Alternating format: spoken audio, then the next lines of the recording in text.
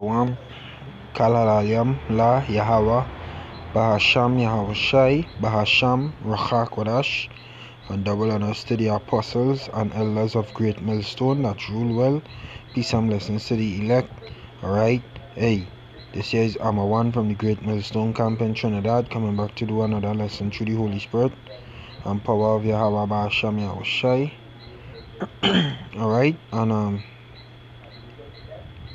the name of this lesson is Full Bellies is a hell of a thing. Full bellies is a hell of a thing, alright?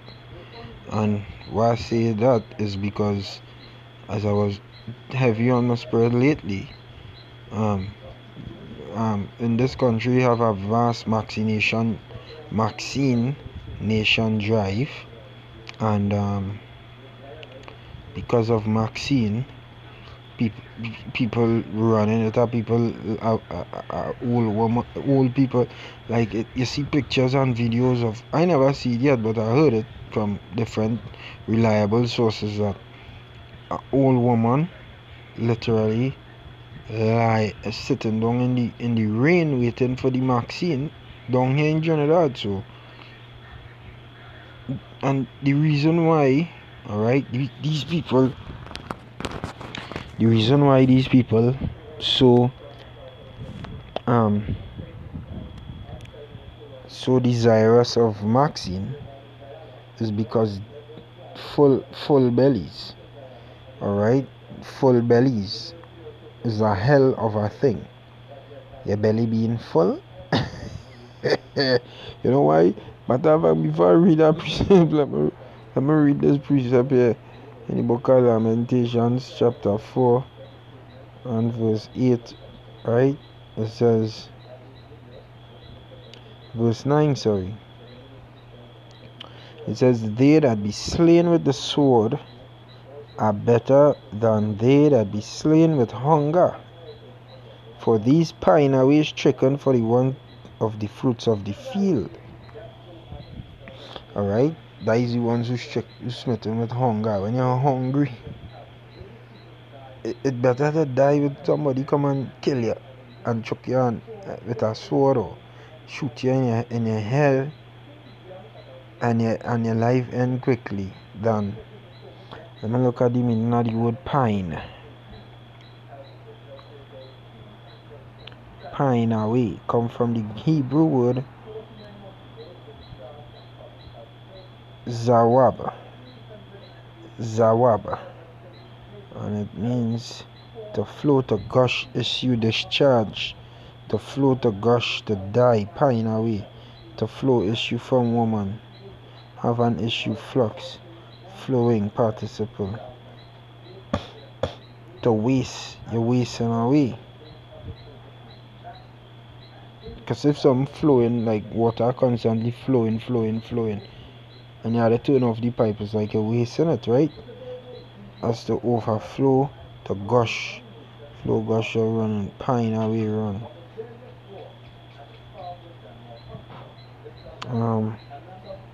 Anything also by an idiom of the language. A man suffering from gonorrhea.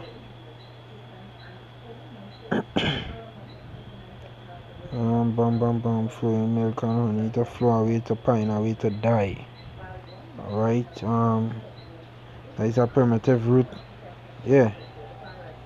You're wasting away. To discharge, to flow, to gush, pine away. Alright. So when you hungry and you want something to eat, and you don't want nothing to eat, and you eating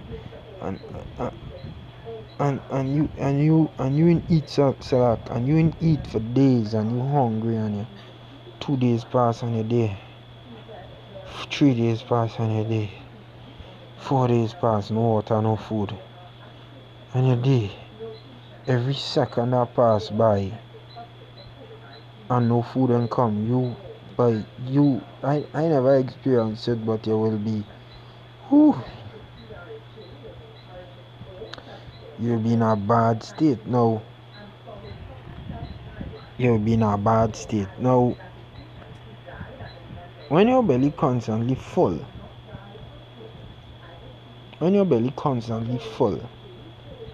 alright, and things at your leisure, you not shit to study.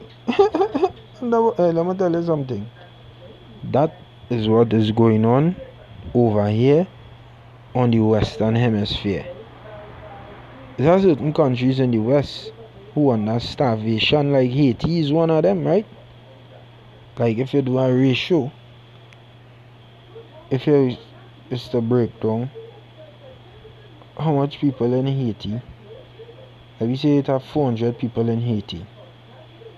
Just doing a estimate, right? Which is more, we know that. But let me say it have 400 people in Haiti, right? 250 of them under poverty, extreme poverty. So if there are 800 people in Haiti, 500 of them under extreme poverty. If there are 1,600 people in Haiti, 1,000 of them under extreme poverty. Only 600 of them go be alright. And some of them, out of 600, might still live bad, catching the tail.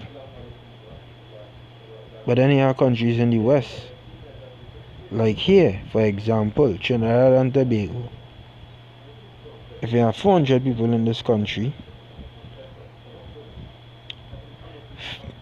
40 of them might be under extreme poverty. Yeah? So that means if you have 800 people in this country, 80 of them might be under extreme poverty. You have 1,600 people in this country, 160 of them will be under extreme poverty. So what going on with the next 1,440 people? They're living good. The belly's full. And that's the thing, when your belly's full, you tend to forget Yahweh Basham Yahweh Shai. You tend to forget righteousness. You tend to forget serving the Lord. You tend to forget everything. Or you tend to forget anything to do with righteousness. Because why? You're eating and you're drinking at your leisure.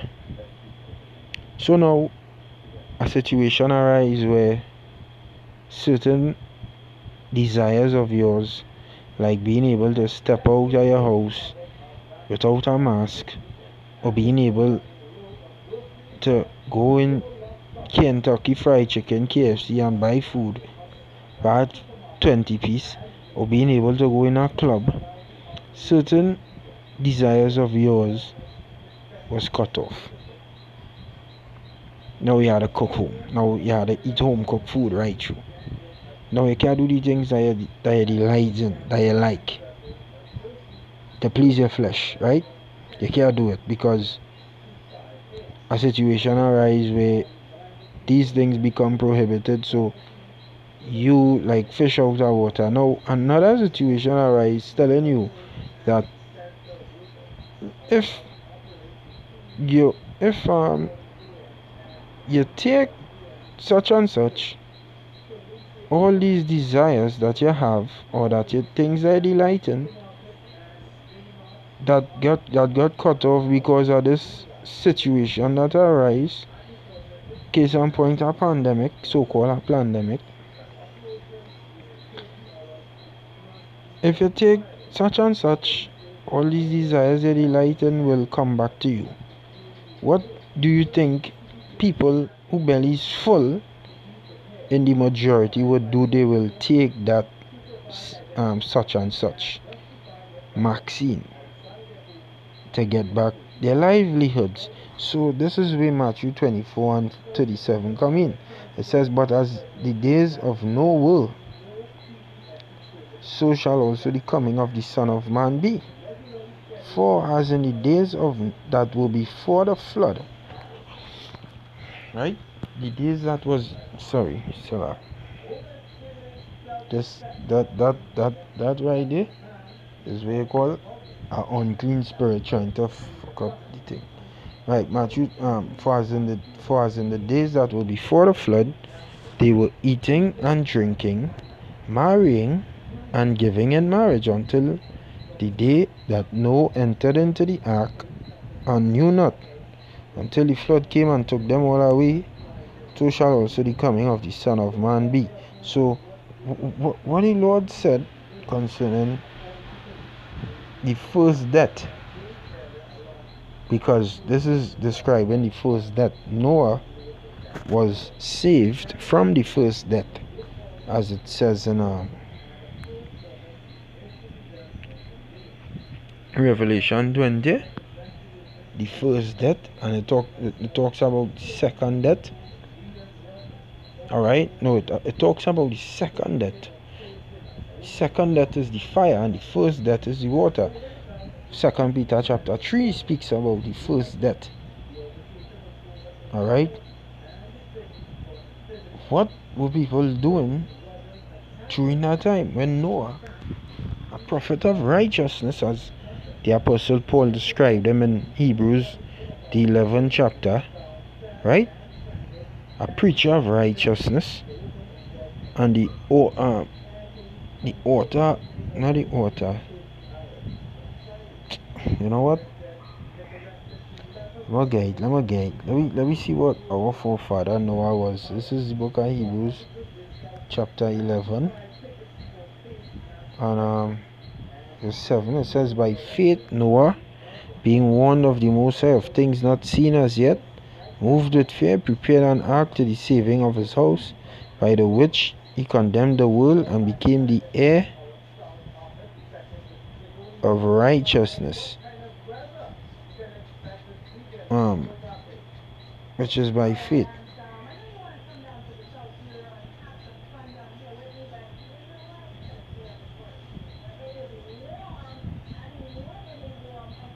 A preacher of it says he was a preacher of righteousness. Let's know. I'm gonna get a preacher of righteousness, because I know I ain't mad. I know I ain't mad. I'm sure I ain't mad. Guaranteed I ain't mad. I know that. Yeah, Shalak. Wasn't in Hebrews, was in 2 Peter 2 and 5. It says, and spared not the whole world, but saved Noah, the eighth person, a preacher of righteousness. Yes, Peter said he was a preacher of righteousness, bringing in the flood upon the world of the ungodly. So Noah was a preacher of righteousness. So while Noah was preaching righteousness, this is what people was doing. For as in the days that were before the flood, they were eating and drinking, full in their bellies. Yeah. Eating and drinking, going into bed, your belly getting full. Filled bellies is a hell of a thing, because filled bellies, the people do anything for the belly to make sure they eat and drink and they're comfortable.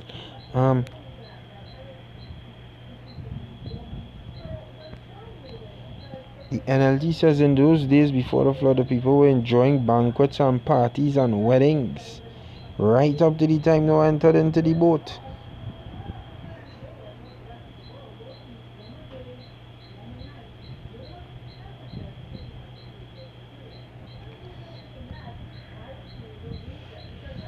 Well, everything else say the same thing as the KJV say, except for that one I just read. But eating, let me go into that word eating. That going into a belly being full. They were eating. Come from the Greek word shogo. And it means to gnaw, to crunch the true raw vegetables or fruits as nuts and almonds of animals feeding of men to eat.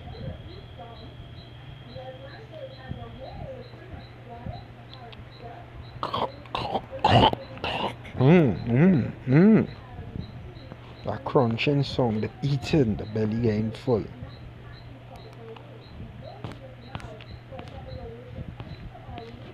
Eating and drinking. Drinking come from the Greek word pino or peno, says to drink, figuratively to receive into the soul what serves to refresh, strengthen, nourish it unto life. Right? To drink, there was eating, there was drinking, there was filling the guts. There was filling the guts. And the full the guts up till the time when Noah was preaching, till Noah entered into the boat, they're still full in the guts because they're concerned only about one thing: the nutrition. So preaching didn't profit them. The wife had to eat, the children had to eat. So whatever come in the way that prohibiting them from not being able to enjoy the things that they would, a solution presents itself in front of the face. To go back to that so-called normalcy, they will do it in a blink of an eye because of the love for this place. But let me see what the Lord said was the sin of Sodom. This is the book of Ezekiel, chapter 16 and verse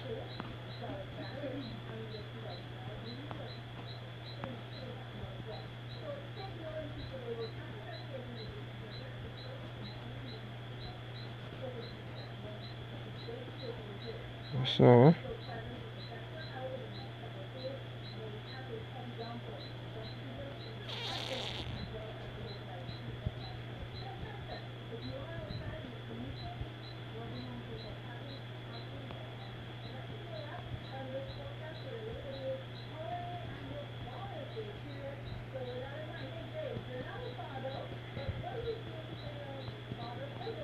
Oh boy.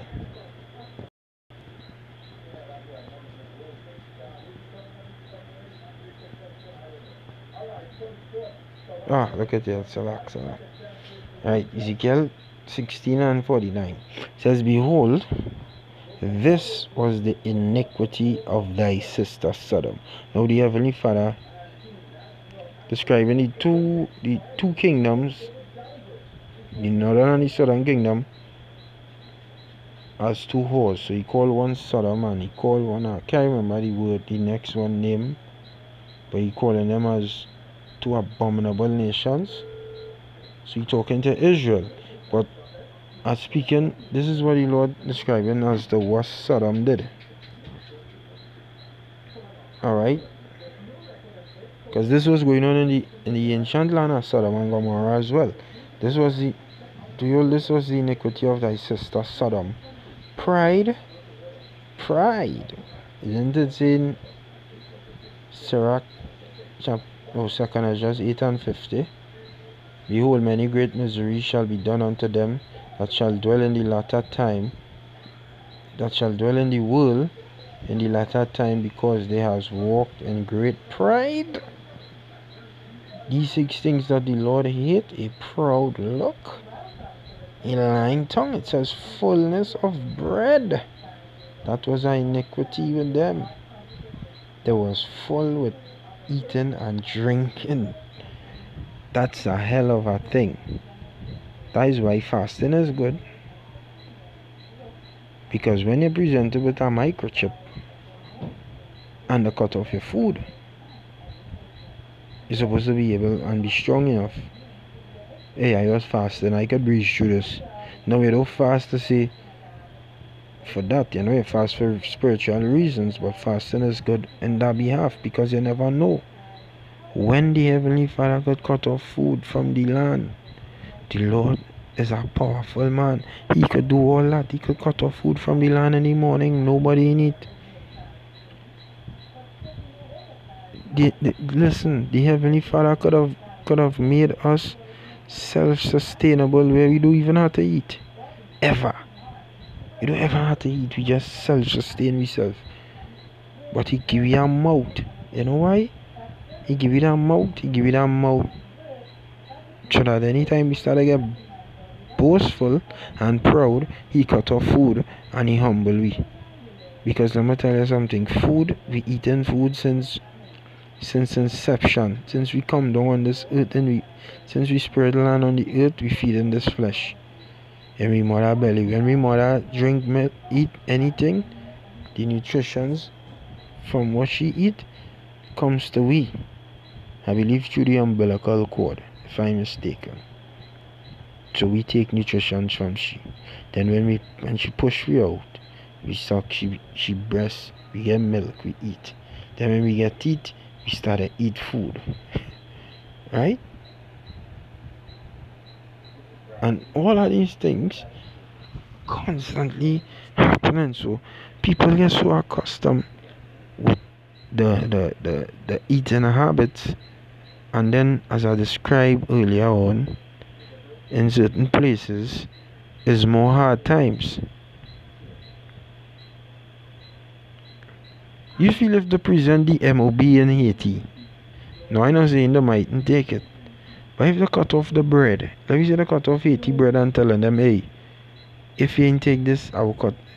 If you ain't take this, Haiti done under pressure. They will say, okay, we go find our way to eat because we always eating. We always finding our way. We always finding our way, so we'll find our way.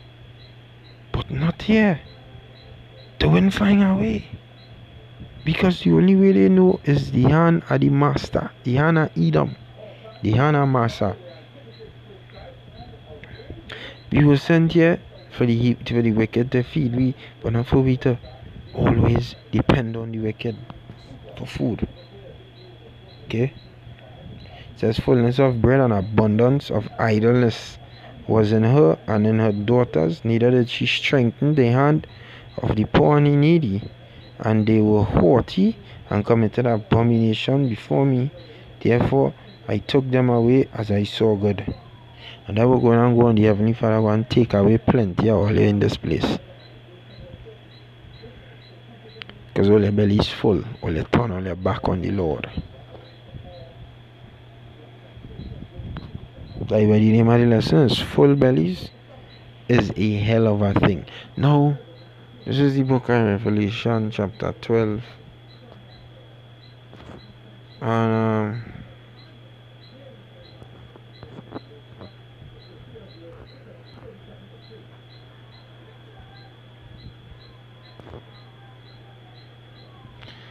14, it says, and to the woman were given 2 wings of a great eagle, that she might fly into the wilderness. Into her place, the wilderness would be when we left the land of Israel during 70 AD, and some, I believe, before, if I'm mistaken, all up the way to 70 AD, fled into the inner coasts of Africa, the western parts, right, into her place. And from there we came to this place where she is nourished for a time and times and half a time from the face of the serpent. Time is 100 years, times is 200 years, half a time is 50 years, 350 years from the face of the serpent. The serpent would feed us here. Now, seeing that we ain't food here from the serpent, are we to fucking love the serpent because he gave me food? No. So when the serpent bring his wicked policy, we supposed to accept it because he feeding we? Hello. We accept the Heavenly Father. Lie walamyam. Forever and ever we accept Yahweh Ba'asham Yahushai, not the serpent.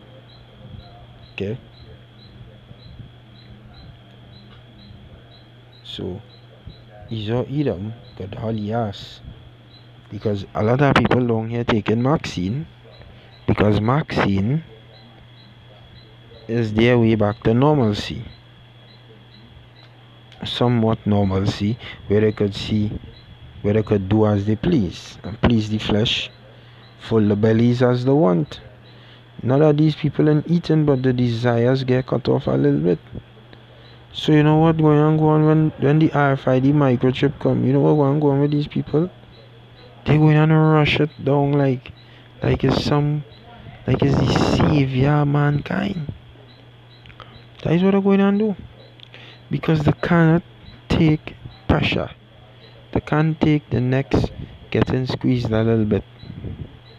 They love this place. That is why the scriptures talk about in the book of Micah, chapter 2 and verse 10.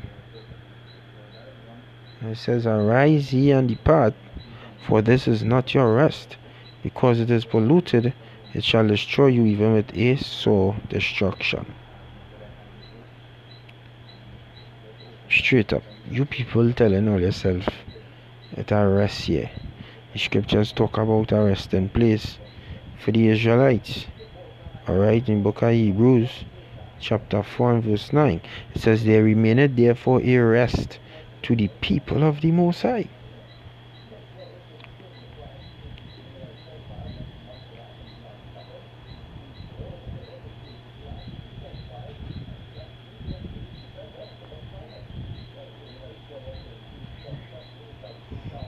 I know what's going on here. Right.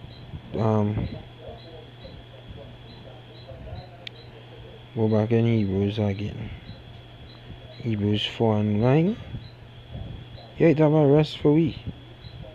Once we do the works of the Heavenly Father, it have a rest for us. Lord is not unrighteous to forget we works and labor of love. And you see what is actually taking place is these people in this place lack faith. They faithless. They don't have no faith in the Lord. They don't believe in the Lord. They believe in science. They believe in crazy science. They don't believe in Yahweh Shai. So that is why they're constantly trusting in his sunny ways. The scripture say in the book of Jeremiah, straight up, Jeremiah chapter 10 and 1, it says, "Hear ye the word which Yahweh speaketh unto you, house of Israel." Verse 2 says, "Thus saith Yahweh Shai, learn not the way of the heathen." Don't learn the way of the heathen, and that heathen is actual heathen. "And be not dismayed at the signs of heaven, for the heathen are dismayed at them."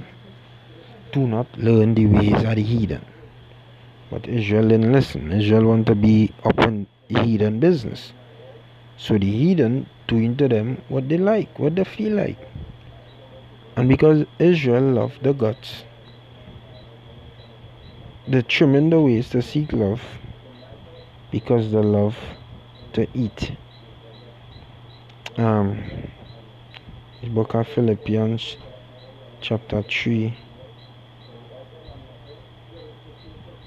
and verse 18, and I will close with this precept. It says, "For many walk, of whom I have told you often, and now tell you even weeping, that they are the enemies of the cross of Hamashiach, whose end is destruction, because you're going to be destroyed, whose power is their belly." The seat of emotions, the giving to all the flesh, ultimately the food people love to eat in this place.